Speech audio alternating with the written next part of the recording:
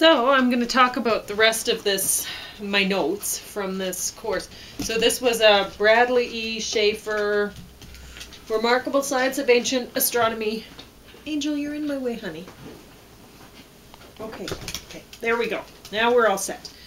All right. So I would recommend this great course, but if you're anything like me, he or James, we both had a hard time listening to him. We didn't care for the professor or his toupee.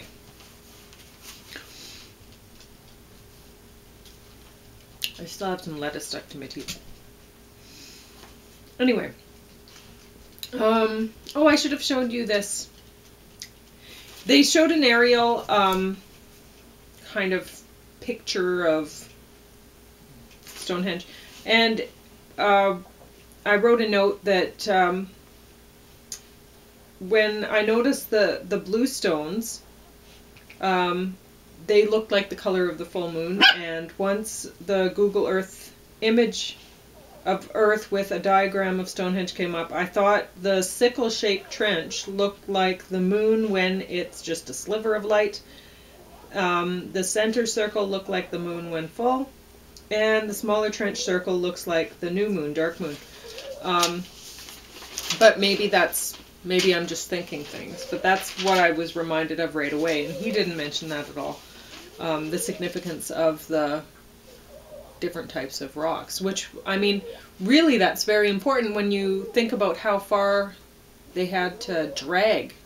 Like, some of these rocks came from far away, so why, right? They had importance. And I think that's why, but I don't know. Sunrise at 33 degrees to the right, first gleam of Heelstone, 2 degrees left of Heelstone. Archaeologists found a filled-in socket next to Heelstone, where the other stone used to stand. The archaeologists' idea that Stonehenge was a site of winter solstice celebrations exclusively seems flawed to me. The Heelstones are on the summer solstice side of viewing from center. No Heelstones on winter solstice side at all. Pig bones found at a site next to Stonehenge was a big annual feasting site. These yearly feasts were dated close to midwinter because pig bones were found in middens. The other sites with no ambiguity point to winter solstice. The other sites were made around the same time as Stonehenge. Stonehenge Ditch has a diameter of 360 feet, 52 cremation burials recovered, 240 individuals of both male and female. Over 1,400 tombs are known in the Stonehenge area, burials all in sight of the trilithons. Bush barrow contains 2 large gold plates with complex geometric designs, 3 bronze daggers, 1 bronze axe, and a stone mace.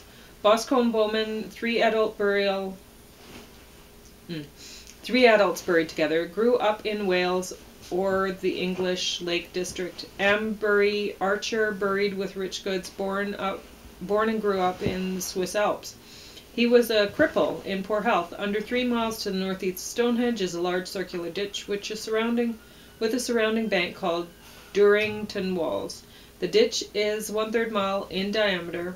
It was originally 18 feet deep. 18 feet deep.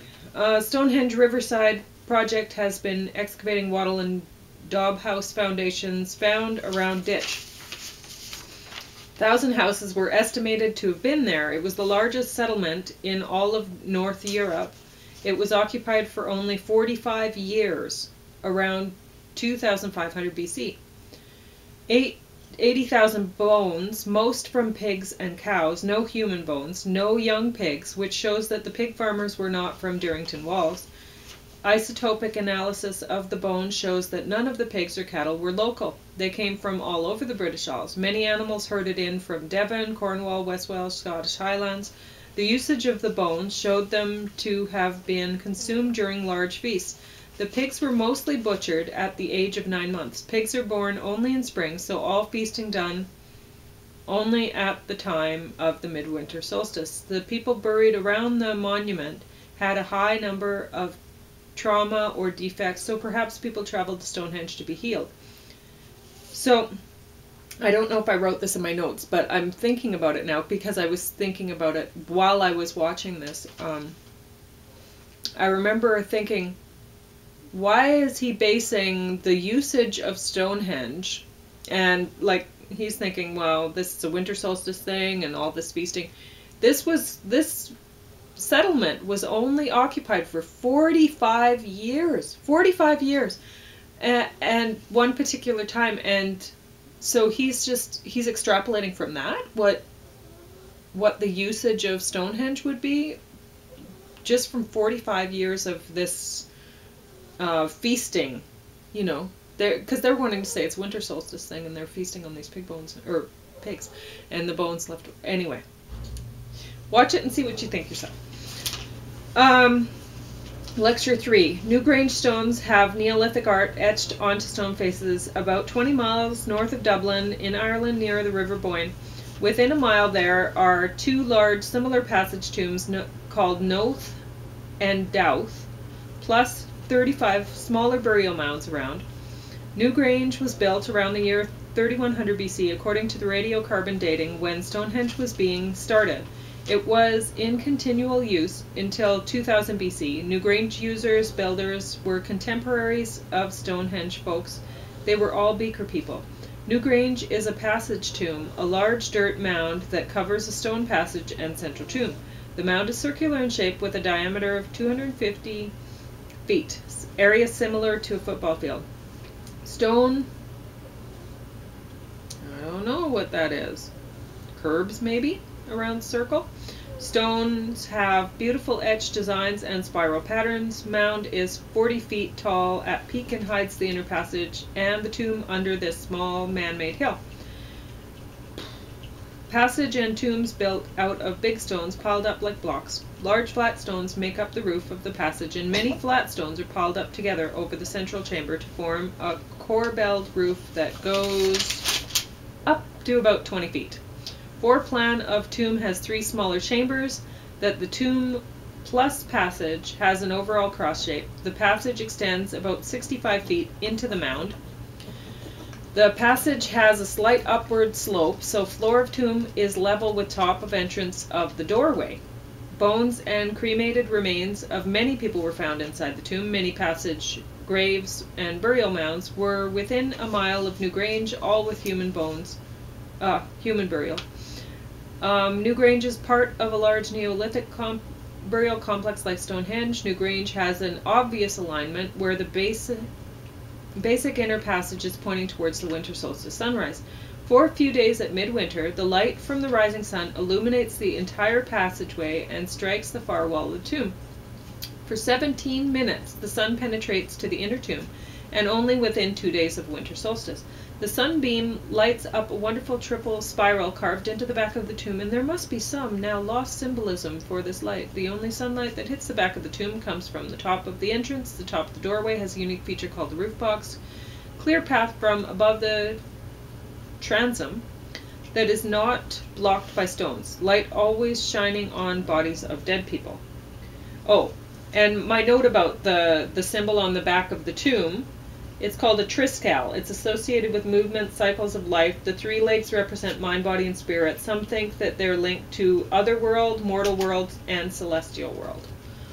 But he didn't mention that. He didn't seem to know or care what the symbol was, because he doesn't really seem to care much about the cultures that he's studying, what they were thinking. How can you possibly hope to understand them? And I guess maybe my point about him is I don't think that he does hope to understand them. I think he just wants to poo-poo everybody else. And it's like, these people were building amazing things back when they didn't have the equipment for it. I mean, why? It's nice to know why. Why this was so important to them, isn't it? Anyway. And another thing I wanted to point out, like, he's talking about these other tombs. No, Harris, you leave Bun Bun alone. Leave him alone. You know you're not supposed. Don't do it again. He's talking about these other tombs, and they're constructed differently. Like, he's saying, well, Stonehenge was a winter solstice thing because of these pig bones, everyone gathering together at that time, that 45-year time period, which for me, don't do it. There's an 18-foot deep trench around this place. That's pretty significant. And it seems like possibly that for 45 years, maybe this was a safe hold. Like it was basically like the trench was like a moat, right? For me, I'm wondering about that maybe this wasn't a place where they normally resided and did their winter solstice thing, but maybe they had to for 45 years. This was maybe the area the people were at risk or something, so they clustered together in this area, formed this great big trench around them, and said, okay, well, this is what's going to happen for this 45-year period, but not normally, right? And so I don't think that Stonehenge was a winter solstice thing at all. If you look at these tombs that were definitely winter solstice places, they're enclosed. They have a roof on them, right? They're like a little hill home. And so if you go into them, you're protected from, like, I haven't been to the area, England and Scotland and all that. I haven't been there, but I would like to. But I've heard that the winters are quite rainy. So if I'm wanting to hang out for winter solstice, I'm not wanting to hang out in some place with open air. If I'm doing, this is a spiritual pilgrimage or whatever for me. I'm going to a winter solstice place. It's going to have a roof, is what I'm saying. I'm not going to go hang out at Stonehenge where I'm like in the pouring rain being miserable. I'm going to go to one of these other tomb places that have a roof over them, right? It makes sense. So, anyway, definitely Stonehenge with summer solstice. I don't know what he's thinking. Maes Howe is in the north of Scotland and in the Orkney Islands. It's another prominent passage grave with an obvious solstice alignment. Maes Howe appears as a prominent dome-shaped mound. It's in rolling fields near the edge of a freshwater loch. Its top is about 25 feet tall. It has a diameter of 120 feet. Area is a little larger than a basketball court. Entrance opening to long, narrow passage leading to a central chamber, with all this being covered by dirt that forms the mound. The central chamber is in the middle of the mound. It has a corbelled roof reaching up to 13 feet high. 3 chambers go off from the main room, so floor plan has a sort of cross shape. Yeah. And I did a picture of this. Maes Howe is a passage. The passage is 36 feet long, entering mound from the southwest. About a mile from Maes Howe is the large stone circle called the Ring of Broger. There's also a set of thin stone slabs set vertically making up the standing stones of Stennis. The area has many chambered tombs and standing stones built around 3000 BC based on radiocarbon dating of the remains of the ground. Alignment at Maes Howe is toward the position of the horizon of the midwinter sunset. So that's my picture of the Maes Howe thing that I drew, just sketching it. I don't know if you can see that. Like at Newgrange, the solstice sun shines all the way down the passage, illuminating the back wall of the central tomb. Even when tomb had entrance blocked by a big stone, the stone wasn't big enough to cover the top of the doorway, forming another roof box where the light could reach the inner sanctum even when the tomb was closed. This solstice alignment is roughly accurate, but it lacks precision. Sunlight hits the back wall from 1 month before the solstices to 1 month after. The most impressive light phenomenon occurs 22 days before and after the solstice. This is because the tomb's passage is pointing a bit south of the actual solstice sunset direction. On other days, the sunlight comes in before sunset, while sun is still a bit above the horizon. He says, with a disgusted sort of look on his face and shaking his head non-affirmative. Alternatively, it's plausible that the orientation is symbolic, with it only being of lesser importance that the sun strike the back wall on the day of the solstice. Built to illuminate ancestors' bones for a good time around the solstice, with the exact solstice date not being of any particular high importance, still there's a prominent to the solstice. I don't know what I was reading. Scottish recumbent stone circle, standing stones set in a circle. One of the stones, known as the recumbent stone, lies flat on its side. The two tallest standing stones are on either side of it. Heights of stones get shorter. Shortest stone looks toward recumbent. 50 to 80 recumbent stone circles are all in a small region of Scotland up near Aberdeen, all located within a region about 40 to 60 miles in size. Circles all made around 3000 BC. Circles all pointing toward southwest. Builders chose sites that had good and distant horizon. These Neolithic farmers from 5,000 years ago were interested in horizon visibility. The main axis point to the setting full moon around midsummer. As summer solstice sun is rising in the northeast during the dawn, full moon would be exactly opposite, off towards the southwest. The full moon would appear above the recumbent stone and frame between the two flanking stones. The setting moon is the interest point of these circles. Tomb dates: 5000 to 2000 BC, with skeletal remains inside these tombs. Sometimes the tombs are for a single person. Sometimes they are communal graves. These graves are called Tholos in Spain and Hunebedden in Holland. Ancient Minoan cemetery at Crete had all 224 graves pointing toward the arc on the horizon, over which the sun rises. Local burial custom involves astronomy. Off coast of Spain, Mallorca and Menorca point south within 30 degrees of South Hager Kim. Malta has similar direction. Tombs in north-central Portugal are all directed between east and midwinter solstice. In South France, tombs of Provence and Languedoc are mostly pointing between south and west. I had a picture there, but it's really not that important. Sun daggers at Fajada Butte in Chaco Canyon, New Mexico, where a knife wedge of light passes over a spiral on the solstice.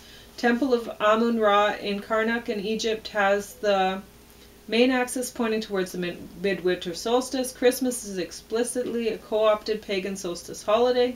Huge bonfires lit before Christmas on levees to light the way for Père Noël by Mississippi River. Scandinavian Festival of Lights on St. Lucia's Day. Kwanzaa solstices were universally important. Lecture 4, Egypt's Great Pyramid. Great Pyramids connected to Pharaoh Khufu, Cheops. The smaller pyramids at Giza are Kafi and Menkori. You know, James should be doing this talk because I don't know anything about this sort of thing and he knows a lot. Alignment of base is cardinal and is accurate to 1/20th of a degree, an angle equal to the apparent size of the moon in the sky. Such a true north-south alignment was made with astronomy. Circumpolar stars never set, so they never die. The Egyptians called the northern stars the imperishable ones, and they are associated with afterlife. Pharaoh's goal was to travel there. Even with a GPS, you couldn't build the pyramids' accuracy. Pyramid shape associated with power, but he doesn't believe this. Pole shafts from King Chamber point towards Pole Star, Thuban north, and Belt of Orion towards south. Two shafts, Queen Chamber, have pole shafts pointing all at prominent stars, Kochab and Sirius. He doesn't seem to believe this. He says they might have been symbolically aligned. Pharaoh said to take many god forms after death. Sa and Sopdet came to be identified as Osiris and Isis. Sa is associated with Belt of Orion. Sa is linked to the goddess Sopdet, who is represented by Sirius, the brightest star in the sky. Sky moves according to processing, slow wobble of Earth's axis. Lecture 5, Chaco Canyon. Near Four Corners, Point 2, New Mexico, the altitude is a mile high. 8 inches of rain per year, 830 AD to 1150 AD. Culture was ancestral Puebloan or Anasazi. 1130. A severe drought lasted 50 years, led to abandonment of the canyon. The population split into Pueblo tribes, including Hopi and Zuni. Many current practices of Pueblo tribes are likely similar to those of the Anasazi ancestors. The people are conservative. Chaco Canyon has 12 dominant houses. Pueblo Bonito is a large single building with outer walls in shape of D. 800 rooms, and back portions got up to 5 stories high. Construction with stones covered with mud plaster and 200,000 logs. Strontium isotopes in logs prove they were dragged more than 50 miles from Chusca Mountains west and San Mateo Mountains southeast. There are 25 plus kivas inside its structure, plus 2 huge kivas nearby. A kiva is a mostly underground circular room mainly used for sacred rituals. Example, Casa Rinconada. Main feature, a long center line, air intake along north wall, a block of stones to deflect direct wind, a fire pit, and a sipapu. The sipapu is a round, shallow, and small hole in the floor, thought to represent the hole by which the ancestors came into the world. Given the space, 2,000 could have lived there, but the area has few graves. He thinks people gathered there for religious pilgrimages. The local land could not support many people. It appears that a small group of elite occupied the site full-time, and they were fed by surrounding people. Nearby, Pueblo Alto also has a D shape with straight wall pointing east-west. Great North Road is mostly within half a degree of true north. It's a wide road. Stone or adobe curbstones used. Road will run straight over difficult topography rather than going off course for easier route. Ceremonial path. Morning star, sacred hand, face of sun, and new moon, markings for sun worshipping stations. Winter solstice ritual is soil. Groups of shield bearers under kiva. They stomp on sipapu hole, singing in ritual battles. On west side is an altar made out of corn. Gourd acts as a puppet for evil black-plumed snake that has been driving the sun away. The warriors offer gifts and persuade him not to swallow the sun, as he does during the solar eclipse. When the sun god's footprint appears in the sand, the return of the sun is assured. Their lunar months start with first appearance of the crescent moon low in the west after sunset. Crab Nebula, star so bright it could be seen in the day. 1054, new star. Supernova explosion.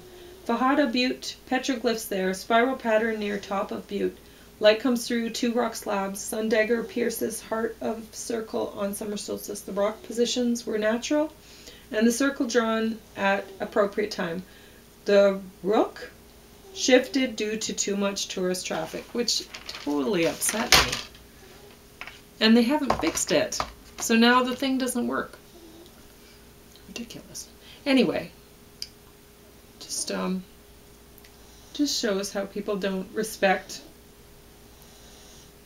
other people, other people's cultures, people from the past. And still, my voice is going. And that's all the notes that I took from this. And that's only the first disc, not even all the way through. So there's a lot of information here. And there were some other things that interested me later on. But I didn't take notes on it, and James isn't here to talk about it, so that's that. And I do have to return this to the library. It came from the Edmonton Public Library to me through TAL, and I'm very thankful that I got the opportunity to learn from this great course, and I would recommend it.